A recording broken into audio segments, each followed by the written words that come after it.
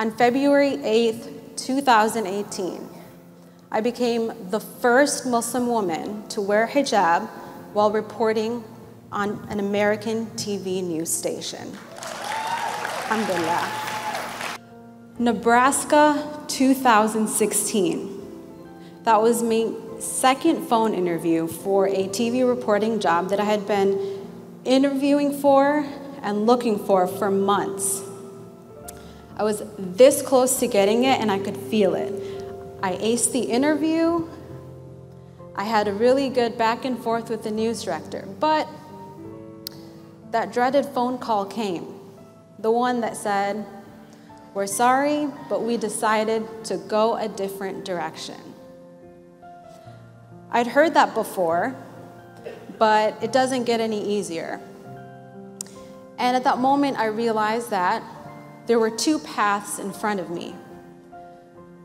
One, take off my hijab. Get rid of the biggest red mark on my resume. The one that seemed to make employers feel more than comfortable with putting my skills to use behind the camera, but for some reason, not in front of it. The other path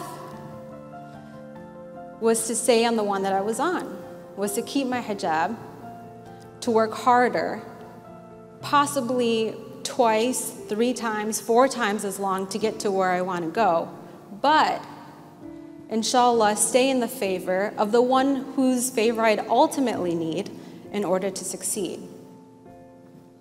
So I don't think it's a surprise which path I ended up going on. I decided to take a behind-the-scenes job as a producer at WHBF-TV, which is a CBS affiliate in the Quad Cities. And I thought, you know what?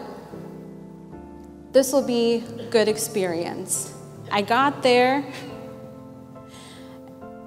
and when I got there, I realized, wow, this moment may never come here in the Quad Cities.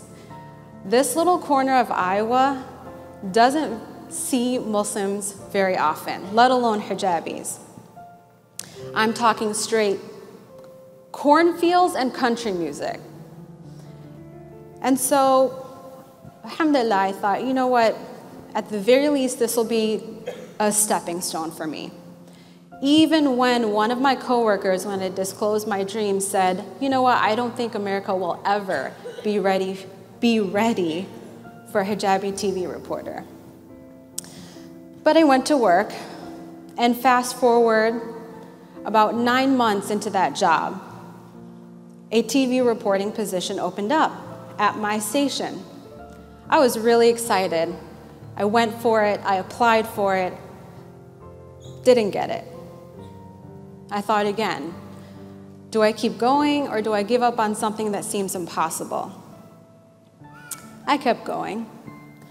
March 2017, I was here for a year. I had a good reputation, alhamdulillah, with everybody, not only in my newsroom, but who worked at the station. Everybody knew my dream at this point. Everybody knew my goals. And they had seen my improvements and how hard I was working. So I applied. And I didn't get it. I was devastated, to say the least. I mean, you saw in that video, I think now pretty much the entire world has seen me cry. That was the moment. That was the moment where I had to pull over and talk to my mom, because I thought, I have been working non-stop for the past year. If not now, then when? What else can I do? I don't know what else to do to get this job.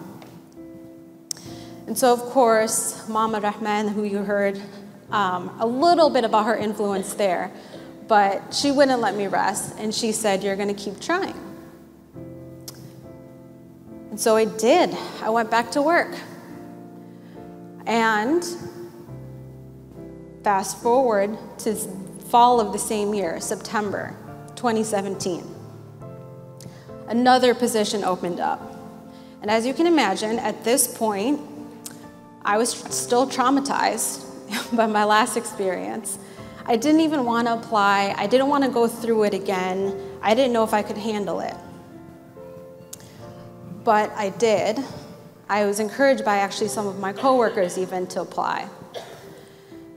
And then I waited, and I waited, and I waited. And finally, one day, when I came into work that afternoon, I was called into the general manager's office. And he closed the door and he said, "Tahera, you've earned this job. You got the job." Alhamdulillah.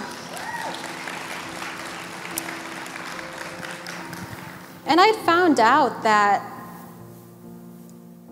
the anchors of our newscasts had each gone in separately to talk on my behalf. They each went in and said how hard I'd been working, how capable, more than capable I was of the job, and they each told my boss that he'd be making the wrong decision if he didn't hire me. SubhanAllah, I had no idea that this was going on. And so finally, on February 8th, 2018, I became the first Muslim woman to wear hijab while reporting on an American TV news station. Alhamdulillah. We all find ourselves now facing two paths. One, you can say, well, fine, if I'm going to be criticized either way, whether I'm trying or not, whether I'm struggling to be the best or not, I might as well take the easy route out. I might as well just do what I want to do if I'm going to be criticized anyway. And that's the route that a lot of people take. We've seen that. We are seeing that play out in the hallways of our schools and our universities and even our workplaces. But then there's always that other path. There's a path that you struggle on, but you acknowledge it and you say, yes, I do need to work on myself. I, just like every other human being on this planet, have to perfect myself. But that struggle is between me and Allah. And inshallah, with His help, I can get better day by day. We learn from the cradle to the grave as Muslims. And if you stop learning along the way and if you stop growing, that's when you need to reevaluate yourself. That's when you are probably doing it wrong. So my message tonight, or not tonight, today, this morning, to you is not a lecture, but it's encouragement for you as well as myself to not be discouraged by that path, to stay on it. Even if you feel weighted and led, and every single step you take seems hard and slow, know that that struggle is not scary. It's a good sign. You should own it, work with it, because ahead of you is always Allah subhanahu wa ta'ala, and that path is always the path worth taking.